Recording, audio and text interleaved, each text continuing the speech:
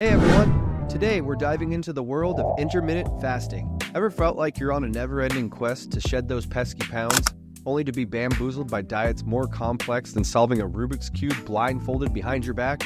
Well, have no fear. The 16-8 fasting method might just be the no-brainer solution you've been searching for. It's like the cheat code to weight loss and wellness that you never knew you needed. So you're here, possibly with a mix of curiosity and skepticism, wondering if this could be the golden ticket to your wellness journey, right?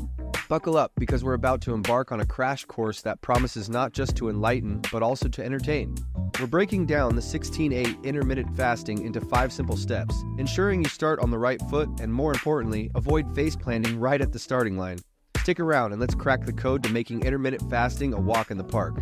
Alright, let's dive into the magical realm of 16-8 intermittent fasting and how it works, shall we? Picture a diet plan that doesn't require you to perform mental gymnastics when trying to figure out what and when to eat. Sounds like a dream, right? Well, pinch yourself, because it's real, and it's called the 16-8 method. Here's the lowdown. Imagine your day sliced into 2 chunks. In one chunk, you have an 8-hour window where you can eat your meals and snacks like it's a food festival and you're the guest of honor. Now the other chunk, that's your 16-hour fasting fiesta, where the only guests allowed are unsweetened drinks like water, tea, or your trusty old friend, coffee.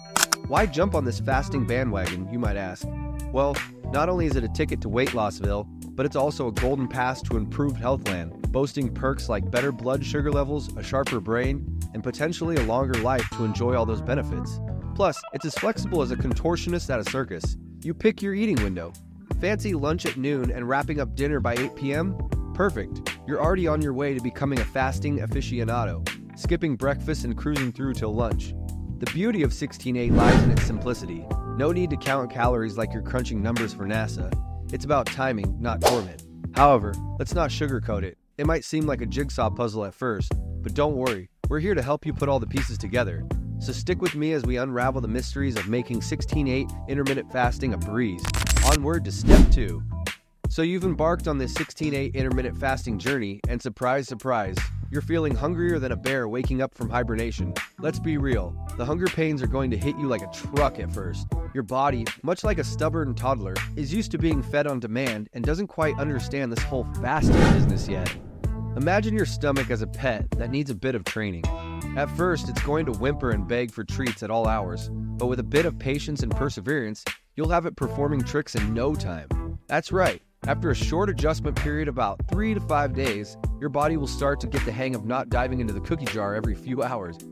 The pro tip here is to keep yourself as busy as a bee. Dive into work, pick up a hobby, or maybe start building that model ship you've been putting off. The key is distraction. If your mind is occupied, it'll send those hunger signals packing. Remember, boredom is the snack devil's playground. When you're bored, that's when the munchies start whispering sweet nothings in your ear, tempting you to stray from your fasting path. But not today, munchies. Not today.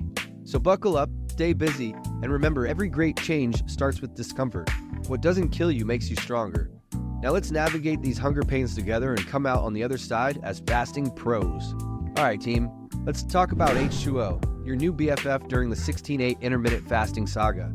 You've heard it a million times, drink more water. But let's be honest, most of us treat water like that one friend we forget to text back until we're desperately thirsty or trying to swallow a mouthful of peanut butter. When you're fasting though, water isn't just a good idea, it's your lifeline. Think of water as the ultimate cleaner-upper for your insides. It swoops in like a superhero, flushing out toxins and keeping your internal systems running smoother than a freshly oiled skateboard.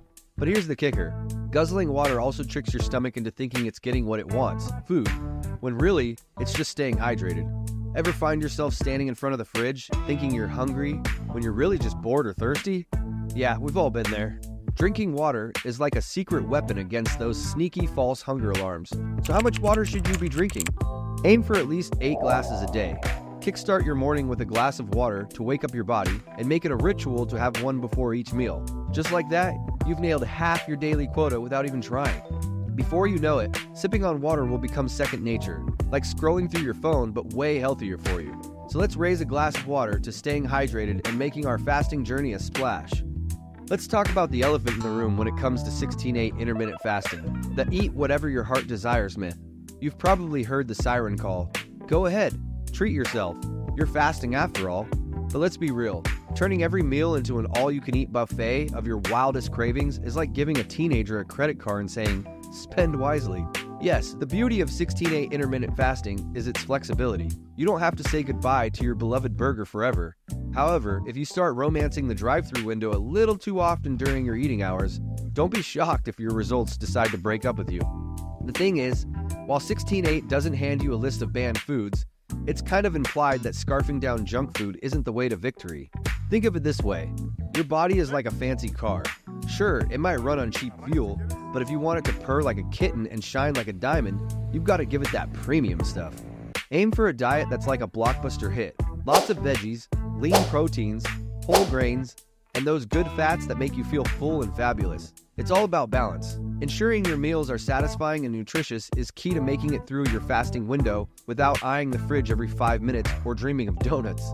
Bottom line, indulging in your favorite treats is totally fine, but remember, moderation is your best friend. If you find yourself fantasizing about your next meal because you didn't eat enough or well enough, you're setting yourself up for a fasting misstep. Let's keep those cravings in check and your fasting on track. Have you ever found yourself in the dark, cozy embrace of a movie theater seat right after your eating window with a sudden overwhelming urge to demolish a bucket of popcorn and down a cola the size of a small canoe? Oh, you too? Well, welcome to the club. I think we've all felt this way before. So embarking on the 16/8 intermittent fasting journey is like turning on a spotlight on your eating habits, illuminating some snacky behaviors you might not have noticed before. Picture this. You're a serial snacker, always munching in front of the TV after dinner.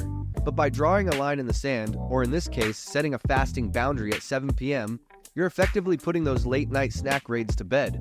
You might struggle at first, but soon the bad habit will turn into a good habit and you won't even crave those things anymore, or at least as often. But wait, there's a plot twist. The solution to sidestepping these snack traps isn't just about willpower. It's about, wait for it, getting more Z's. Yes, diving under the covers earlier than usual isn't just for kindergartners. It's a grown-up strategy for dodging cravings, reviving up your metabolism, and enhancing those weight loss efforts. And there's more. Hitting the hay at a decent hour on the regular isn't just good for your waistline, it's like a chill pill for your stress levels. In the wild world of biology, stress is like a green light for your body to start hoarding fat like a squirrel with acorns. Less stress from more sleep means that your body gets the memo that it's okay to let go of some of that storage. So the moral of the story, snack attacks during your fasting period can be a real menace, but the secret weapon against them might just be your pillow. Embrace a steady sleep schedule, and you'll be saying night-night to those cravings and hello to a happier, healthier you. Now go get some shut-eye. Alright team, it's time to wrap this up with a bow. Just remember, once dinner's done, treat your kitchen like a trendy nightclub and don't let anyone, especially yourself, back in. Embrace your bed like it's a long-lost friend, ensuring you get plenty of beauty sleep. Make sure your meals are like treasure chests of nutrients, hearty enough to sail you smoothly to your next fasting island. Trust me, stick to this game plan and you're going to start seeing some pretty sweet changes, not just on the scale, but in how you feel overall, like upgrading from a flip phone to the latest smartphone. Thanks a million for hanging out with us. If you enjoyed this little chat, smash the like button, leave a comment with your thoughts or any fasting sagas you've got, and hit subscribe to stay in the loop. And hey, keep flexing those healthy habits and glowing with that inner wellness sparkle. Catch you on the flip side.